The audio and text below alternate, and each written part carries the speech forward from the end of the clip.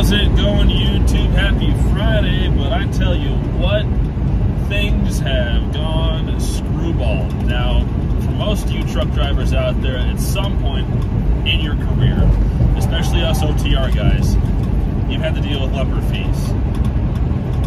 I've had to pay a few of them myself that get reimbursed later, which is just super fun to deal with, but whatever. Typically, I get a relay code from the broker. That's usually how it works. It's how it's supposed to work.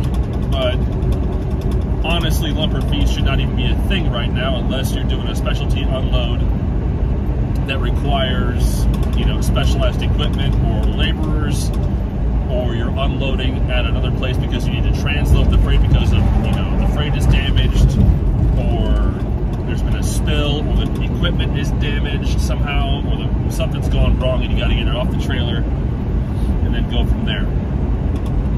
All right, so my delivery this morning had an absurd lumber fee. It was $600 to unload 37 skids of pet food. $600 to unload 39,000 pounds of pet food. Now, I know full well this wasn't diamond plated, you know, super triple refined, ultra vegan, special, fancy, green, quinoa infused from, you know, the holy divine fountain of the Buddha under the waterfall in Tibet. No, this is just run-of-the-mill pet food. I also know good and well they weren't using a diamond-plated skid loader to get this freight off the trailer in the first place. They weren't paying for, you know, some anti-grav assist, ultra green, you know, super high futuristic, whatever, new technology, newfangled, whatever nonsense kind of forklift to get this stuff off the trailer. No, just a general run-of-the-mill forklift. Maybe it was battery powered, maybe it was probably CNG, I don't know, I don't care. Or, you know, propane or whatever the heck.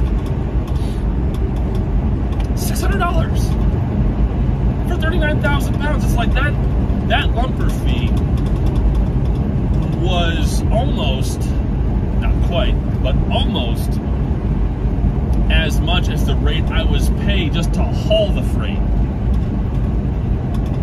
Absolutely absurd. Quite frankly, I think it's well past time that we had some kind of legislative action to prevent lumber fees from being assessed to brokers or carriers. The unload fee should be handled by the entity doing the receiving and paid for somehow, some way between the order being placed and the shipper fulfilling the order.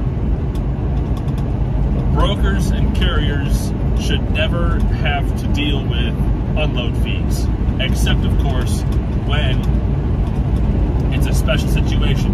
Damaged equipment, damaged freight with, you know, you got to have a cleanup service or whatever. You got to transload it for whatever reason at an unusual location, or a location that's not part of the chain between the shipper and the receiver, or whatever the case may be. Other than that, if it's a generic unload,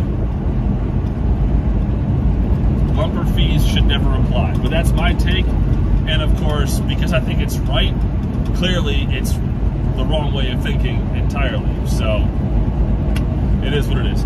Anyway, that's my gripe for this morning. Thank you so much for listening to me. Bellyache YouTube, I do appreciate it, and I will see you down the road.